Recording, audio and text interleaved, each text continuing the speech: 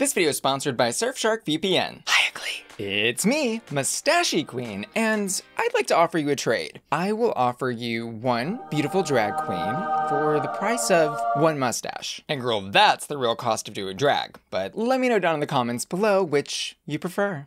Anywho, welcome back to or and today we're going to be reviewing episode 5 of RuPaul's Drag Race All-Stars Season 8. Our queens are challenged to impersonate celebrities in the Snatch Game of Love, featuring, I forgot their names, I've got to look them up, Matt Rogers and Bowen Yang. And the runway category was Reveal Yourself, multiple looks in one. So we'll be breaking down how each queen did in today's episode, as I saw it. Plus we'll of course be covering all the drama surrounding the exit of Heidi in Closet from this season, and taking a look at why Kandy Muse called out one of the authors over at Vulture. It's getting spicy in here. And now without further ado, in the order they hit the runway this week, first up, Jessica Wilde. And she on the runway this week is asking us to consider the age-old question. Which came first, the chicken or the drag queen? Her first look as part of her reveal sequence is loosely based on the chicken, she says, from her original season in the acting challenge, which reveals to an egg dress and then finally a bodysuit with like some over easy, and it looks like one cracked egg adorned across the front. And overall, I'd say Jessica did a really great job of both presenting a coherent storyline and meeting the brief, but my critiques on this look are the chicken look didn't necessarily stand on its own. Like, it basically just was the feathery cover up. And as she's coming down the runway, it was definitely one of those moments, like on the All-Stars 10 finale, for example, where you're like,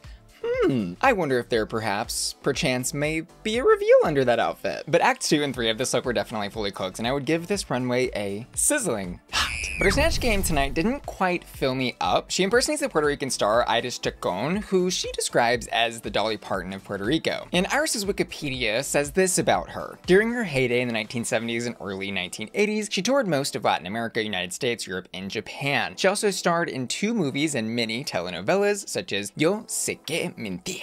With the takeaway here being, she was a big television star who also did tons of interviews on talk shows. Are you very big in Los Angeles? I'm big here too. I'm big everywhere.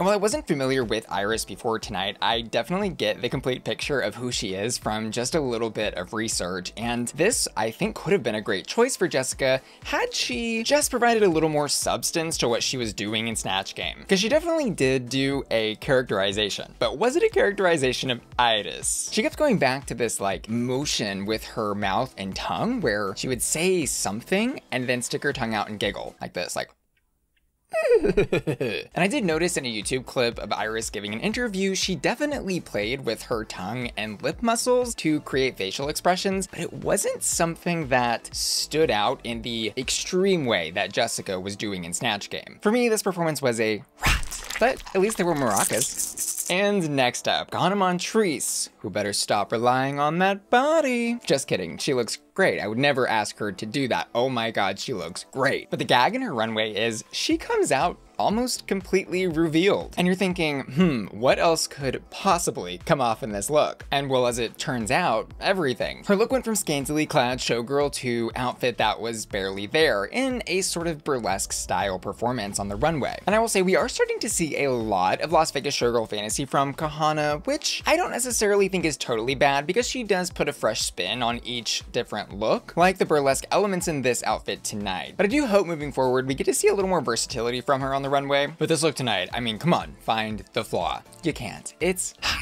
For as great as she looks in orange on the runway tonight, it wasn't quite her color in the Snatch Game. She was doing Coco Montrese, but like specifically Coco Montrese from the girl you better put a little more pink in that eye, Alyssa Edwards Coco Montrese fight, which became a meme back in the day. And I was curious to see this choice be so accepted by Ru when they're talking about Kahanna doing Coco in the workroom, because it was my understanding we had essentially like put a soft ban on Ru girls doing other Ru girls, but that may have just been for regular franchise seasons, and after this might be for All-Stars as well. But as far as the visual gag of what Kahanna did tonight in Snatch Game, I think she did a great job. She really captured the facial expressions and stage of makeup that Coco was in for this meme spookily well. And to Kahanna's credit, the characterization of Coco in this moment I think was good. She captured that intensity from the fight in everything that she said, but because she did focus so much on this one part of Coco's history and who she is as a person, it ultimately limited her performance. Like, there just was no real depth or personality to this performance beyond, haha, the meme, that's funny, and then it was over. And the best Snatch Game performances subvert expectations and give us something fresh. This was a but you know what's really hot? Browsing the internet safely, securely, and privately with my favorite VPN and today's video sponsor, Surfshark. Here's how it works. Download Surfshark using the link in the description of my video, and then connect to any one of their 3,200 servers around the globe in just one click. And just like that, your browsing traffic becomes encrypted and anonymous, which is perfect for when you're traveling this summer and connecting to sketchy public Wi-Fi, and perfect for keeping your internet service provider from spying on everything you do. Plus, Surfshark makes browsing the web easy with their clean web ad and pop-up blocker, which can even get rid of all those annoying questions about cookies. But my favorite Surfshark feature is unlocking geo-restricted content on streaming platforms and accessing websites or content that may be blocked in your home state or country. For example, with just one click, I can surf on over to Argentina and unlock every season of RuPaul's Drag Race and Untucked, all on the same streaming platform. Plus, you can use Surfshark on all of your devices with unlimited device login. But best of all, there's no risk in just trying it out because Surfshark offers a 30-day money-back guarantee. So what are you waiting for? Click the link in the description of this video to get Surfshark today, and use my code Bussy for 3 extra months of Surfshark for free. Thanks Surfshark for sponsoring today's video. And next up, the pink one, Jaymes Mansfield, who on the runway comes out with this giant pink furry Muppet thing that she's kind of halfway wearing on her body. And I was immediately excited when I saw this because I'm like, yes, something fresh, fun, exciting for a reveal runway. But she takes it off and reveals something we've already seen from Jaymes, a pink dress. And this reveals to some corsetry, which further reveals to a bodysuit slash bikini, which has other pieces that come off in that burlesque fashion. And while the presentation of this outfit was fun, I'll say, I think there was just an obvious disconnect between the Muppet part of her runway and the rest. Like, had she gone full comedy with this runway and had, let's say, pieces of Muppet fur as the items that were part of the burlesque reveal, I think this could have been great. So as presented, I would give this look a rot. But in Snatch Game, I'd say she bent and snapped. But she's Jennifer Coolidge, who more recently I think is known in the zeitgeist as the character from White Lotus. And the thing is, was this pick for Jaymes obvious? Yes, but she absolutely nailed it. Like, her drag character's voice is one small change away from Jennifer's, and her characterization as this kind of absent, ditzy blonde is perfect. She's constantly applying lip gloss to her overplumped lips. And the substance of her jokes and volleying back and forth with Rue and the other queens was absolutely perfect. For example, she's asked to look into Kahanna's eyes to tell the Bachelor what she sees, you know, like on a deeper level, and she gives the perfect surface level Jennifer Coolidge character response. I can tell she's wearing contacts. Plus, she missed no opportunity to show off her pop culture knowledge and wit. When she's asked about feet, she brings up the Quentin Tarantino preference that he has for those body parts. Can't say the F word or I'll get demonetized. And overall, I think Jaymes should be really proud of what she did here. This performance was hot. And next up, Kandy Muse. Candelisa, if you're nasty. And she on the runway is giving us a little nuclear housewife into a hot red dress into a robot fantasy, which she explains on Twitter as follows. Not sure why my runway explanation wasn't left in, but my reveal runway was based on a Stepford robot wife, since the category called for 2 or more looks. First look, wife at home. Second look, wife out with husband. And third look, wife at the end of the night, a robot. And I'll say the Stepford robot wife isn't something particularly new, especially for the Drag Race runway, but it's an easy to get classic reference that fits into this brief well, because you know Stepford wives have layers, like onions and ogres. I'll say across the board, these 3 looks were clean, cohesive, and definitely fit into that mostly monochromatic fantasy that Kandy's been presenting on the runway. My only critique is that her final robot look was a little uninspired or simplified, maybe, especially when compared to how great she looked in like the red dress, but I would give this runway a hot. And in the Snatch Game, she plays Renee Graziano. It's me, a Mario. My quarter or 1/8 Italian ancestors are rolling in their graves. And this character, Renee, is a personality who you may have seen on TV shows like Mob Wives or Celebrity Big Brother. And she supposedly, allegedly, is, I guess, a part of some bigger crime family. Who knows? I would call that TV marketing, but it is what it is. But concerning Kandy's performance, I would say the characterization of Renee, based on what we've seen on television, was okay. She toughened up her body language, had props like SIGs, and this character overall felt new for Kandy Muse, because I think her default is to kind of just rely on her naturally funny personality. But it's not like the jokes she was spitting out were fire after fire. She was just good in Snatch Game. And her one, arguably most successful response in this Snatch Game about gutting them like a fish was actually a response that we've seen on a prior Snatch Game from a very similar character when Pearl did Big Ange. Rest in peace. And the judges were right, she should have played this character way bigger. But to her credit, she definitely didn't bomb, and I would give this performance like a warming. And concerning Kandy calling out the Vulture, an online publication who publishes recaps of Drag Race, this is the quote that got her going. Jimbo is facing a group of competitors who simply aren't at her level of creativity or persona cultivation. If she ends up getting eliminated at some point due to her dominance, we'll be left with a UK versus the world situation. A group of queens who aren't ready to take the crown, battling it out for what is essentially second place. Scathing.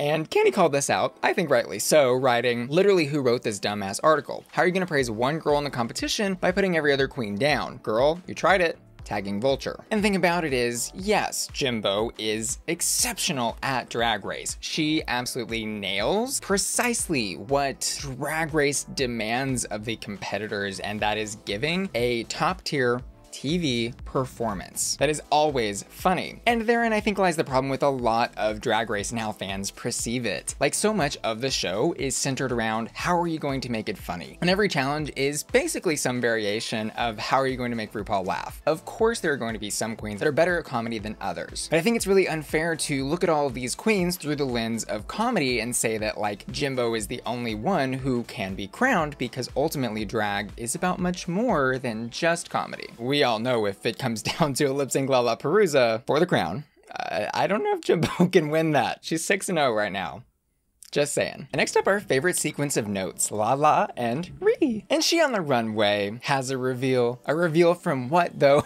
I'm not really sure. The presentation she gave when she first hits the runway is basically saying to me, I had a bunch of extra fabric and I'm covering myself with it and now it's gone. And like, is that a reveal? Maybe technically, but I don't think holding up fabric in front of you is a look on its own. Like, I think really this runway brief wanted the queens to give. But technicalities aside, the actual outfit she's wearing is really pretty. She's giving us a blue or purple, girl, I don't know, I'm a little colorblind and the runway lights mess with my eyes. Regality. I think she looks rich, expensive. I love the bow on the back and it's playful, fun, girly, and the crystals are very opulent. She looks absolutely hot. And her Snatch Game performance is also serviceable. She's doing Sukiyana, who is a personality from Love and Hip Hop, who also puts out her own rap music. And you can check out her videos on YouTube or listen to her on Spotify. She apparently also made a cameo in WAP. And in general, I would say her music kind of reminds me of Cupcake. It's explicit and comedic with that undertone of like, don't mess with me. And considering LaLa was up against two of some of the best Snatch Game performances of all time, I'll just say it now, I think she held her own. I don't think she necessarily stood out, but definitely held her own. She had that confident attitude and even had some good jokes. She was asked how she felt about open relationships and she said as long as they both open their bank accounts. Like, she wasn't just sitting up there trying to quote rap lyrics, she was actually thinking about the questions and then saying funny things. And the thing about LaLa is she doesn't always have to say something to be funny. Like, she's always making a face or looking at somebody in a way that is comedic, and I really enjoy her in challenges like this. I'm gonna give her a very safe hot here. But wait, I've got another trade for you. In exchange for a monthly pledge to help support the Bussy Queen channel and help me create content, pay video editors, buy makeup and wigs, etc, etc, it takes a lot to run all this craziness, you can get access to the Bussy Queen Patreon at patreon.com/BussyQueen. That's my members only website where my patron family gets exclusive member benefits like early access to my YouTube videos, access to exclusive videos like reactions to every episode that I review, and exclusive access to the Bussy Queen Discord server. And you can join my Patreon by clicking the link in the description of this video. I would really love to see you there and have your support. Thank you. And next up, it's her show. We're just watching it. It's Jimbo. And over on the runway, Jimbo reminds us it's Adam and Eve, not Adam and Steve. And this, like her Snatch Game, was so brilliant. Like, firstly, her walking backwards on the runway to show that she is male presenting Adam, a gag and a half. By the way, wearing a mask that she said is cast after her own face, which then reveals to female presenting Eve, Jimbo. So fun, so interesting, so unique. And Eve is holding a giant red juicy apple in front of her bits and bobs, the original sin. Which, like, when Eve took a bite of the apple, she metaphorically revealed herself and Adam's self to each other, and they realized, oh my god, we're not wearing any clothes. Reveals on reveals on reveals. This look is so fun, so original, creative, and an interesting take on the brief. It's absolutely hot. And in Snatch Game, she played America's sweetheart, Shirley Temple, who I was familiar with, but I read her Wikipedia article and found out that not only was she America's sweetheart when she was a kid and starred in all these movies and TV shows, etc., but later in life, as an adult, she became a diplomat. Like, she was literally, quoting Wikipedia here, named United States Ambassador to Ghana and Czechoslovakia, and also served as Chief of Protocol of the United States, whatever that is. Fun facts. Anywho, Jimbo as Shirley, phenomenal. Jimbo gave one of the best Snatch Game performances of all time, period, point blank. Like, from the characterizations and physical comedy of her being this sweet little girl in the body of a giant man, with a character voice that perfectly blended those two ideas, to the actual joke she was belting out at every turn. As an example, she's describing her love life as a sweet trip to the candy shop and talking about how she's 100 years old, and then at one point is calling the Bachelor a pervert, and then later her performance devolves into a scene stealing insane tap dance. Like, Jimbo took every opportunity and then some, plus the volleys. She is so smart and quick with her wit. As usual, Jimbo stole the show and made it look easy. This performance was a hot. And next up, the producer herself, Alexis Michelle. And firstly, on the runway, she's giving us a little something wicked this way comes. She's the old haggard witch from Into the Woods, complete with a mask and some spooky makeup, and all of this theatrically reveals to a gorgeous black gown. Honestly, the reveal itself is not only successful, but interesting in terms of the scale of what she accomplished. And this look really is what Alexis does best. It's theater. She did it well, and I think this look is hot.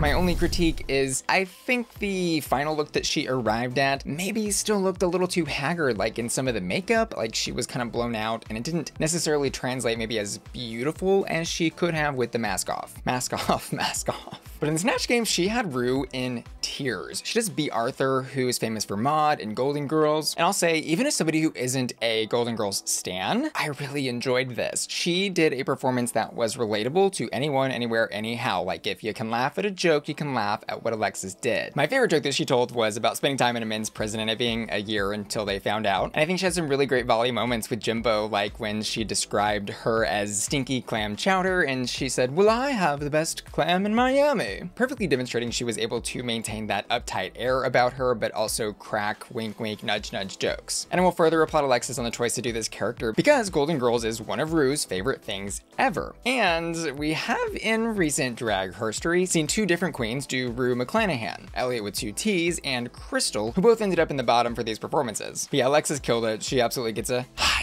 And this wasn't really a surprise, but I will say I would have preferred that she were put into the first group, because having Jimbo and Alexis, two prior Snatch Game winners, on the same panel in the Snatch Game of Love just felt like way too much for one group. They kind of overshadowed Kandy and LaLa, and watching these two do so great in this second round really made the first round kind of forgettable. And finally, shh.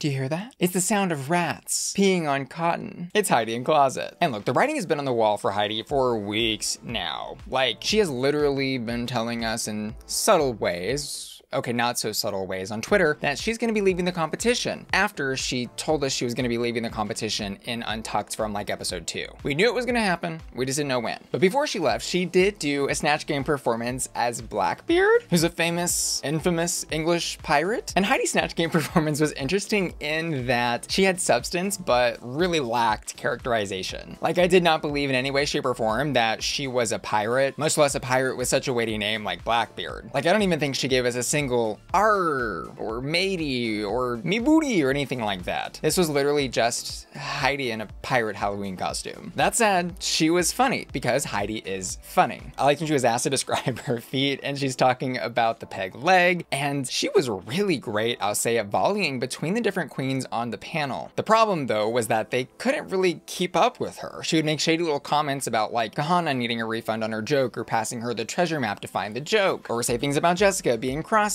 when she said she was ugly. And all that was super enjoyable to watch. She just definitely was not acting like a pirate. But I would give this a safe hot, and I definitely don't think she would have been put in the bottom for this. Let's talk about her exit, which, as I mentioned, she has been preparing us for now for weeks on Twitter. And I think that probably was in part to soften the blow on the fans. This is a huge decision to leave RuPaul's Drag Race, especially with the new stakes of like $200,000. But as Ru pointed out to her in the workroom at the beginning of this episode, she has yet to win a challenge, much less place high. And that's gotta hurt, I think, considering how much Heidi has really elevated her drag and brought a new self to this competition. Like, there's been multiple instances, particularly, I think, the ball, where, hello, like, can we at least get a top placement? Like, even if they weren't gonna give her the win that week, she needed some recognition and she was getting none. And it all comes to a boiling point in the workroom this episode when Kahanna calls Heidi out for antagonizing, is the word she uses, her during Snatch game, specifically referring to things like Heidi passing her the treasure map to find the joke. And Heidi, rightly so, I think, defends these things that she does during Snatch game. Like, this is very standard fare. The queens, as their characters, are supposed to be interacting with each other,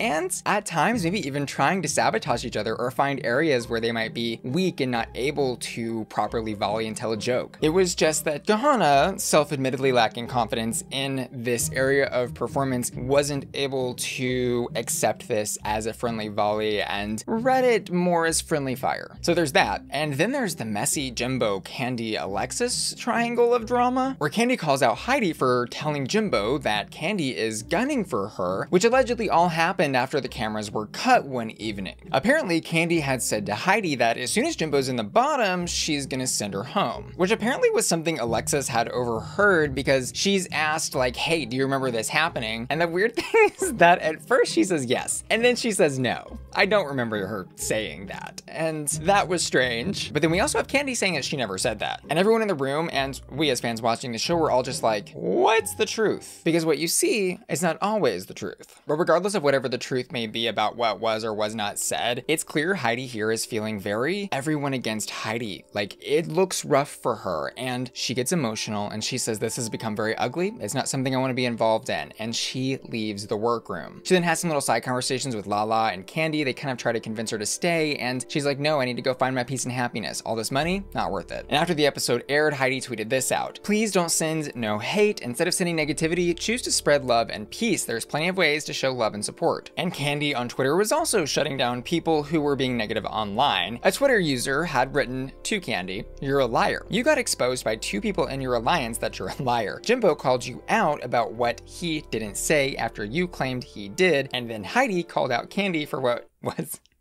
what she said about Jimbo, and then Alexis tried to play both sides. Trash human. To which Kandy simply replied with a selfie of her, Jimbo, and Heidi looking beautiful in the mirror, writing, anyways. And Kahanna also cleared up the apparent drama that was happening there between her and Heidi on Twitter, writing, me and Heidi have been and are good. I'm not the reason she wanted to leave. She already decided to go before that episode. I'm warning you now, I'm not the one to play with in these comments. Y'all think you have anxiety. No threat, but you've been warned. And yes, I'll echo what all the queens are saying and what I always say in my videos. Don't send hate to anybody online. There's no point. Just send something nice to the ones you like and call it a day. Cause does it suck that Heidi left the competition? Yeah. It really is not a fun viewing experience, especially as a Heidi in Closet fan myself, but it was a decision that she made on her own for her own peace and happiness, and we have to respect that. And this decision was not made lightly, I would speculate, especially considering the prize money opportunity this season and the fact that she spent a lot of money on her runway packages and canceled a lot of gigs to be there. She'd actually written that All Stars cost her $40,000 and $60,000 in canceled gigs. Gagaroni macaroni. Gagatrondra.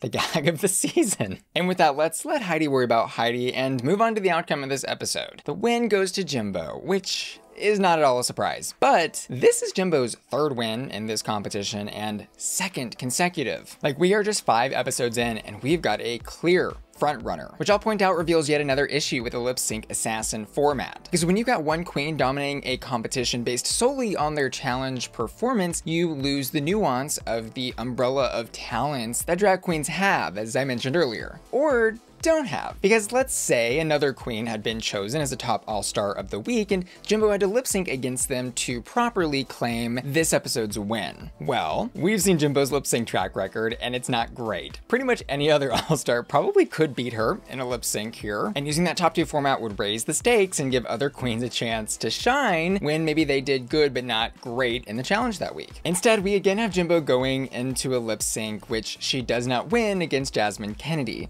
And the thing is, like, it's what we expect now, and it's getting kind of funny at this point. Jasmine, though, I will say was truly a delight in the lip sync this week. She brought a poise and composure to all of her dancing that just made what she did look completely effortless. Like, she would just be busting a little move here, a little move there, and then out of nowhere jump into a spin, twirl, split, boom, bam. It was really crazy. She did absolutely amazing. And in result, Jimbo loses their 6th lip sync across all Drag Race franchises. But concerning the bottom 2, Jessica Wilde and Kahanna Montrese, those are picks for those slots I absolutely agree with tonight. But the happy twist of the episode is nobody goes home because Heidi has already left. So that leaves us with our hottest hots for the week. And on the runway, I'm gonna give it to Jimbo, and in Snatch Game, Jimbo. It's the Jimbo show. And I also asked my patrons to vote for their hottest hots over at patreon.com/BussyQueen, and they too voted for Jimbo and Jimbo. And I want to give one final thanks to today's video sponsor, Surfshark, who can help you unlock geo-restricted content on streaming platforms and keep you browsing the internet safely, securely, and privately. Don't forget you can download Surfshark using the link in the description of my video and use code Bussy to get 3 extra months of Surfshark for free. And I want to give an extra special shout out to Sonia Dawson, who's just joined my Patreon at the hot tier, and Ashley Brungard, Dorothy Hall, Felicia, Frankie, Jeffrey Steenberg, Laura, Lisette, Louis Labrador, Matthew Burns, Matto, Panda Kitty, Sailor, Steven, Topher, Tyler Hendricks, MD, Billy, and Will and Tana, who are all supporting me at the Bussy Queen Collector tier at patreon.com. See you later. Love ya. Bye.